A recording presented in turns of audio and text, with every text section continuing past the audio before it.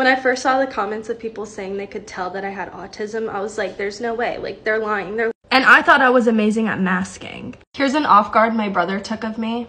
Look at my hands. You can see the overstimulation just all over my face. Stemming is like a big part of my life, and when I was 14, I was convinced I had tics. Because I do this, I like do this, and I feel like I have to, and I do this with my eyes when I'm like stressed, and I tell my mom, like, I have tics. She said, oh, you're just a teenager going through a phase. Now it all makes sense. We're all like, oh my gosh, how didn't we see this like a long time ago?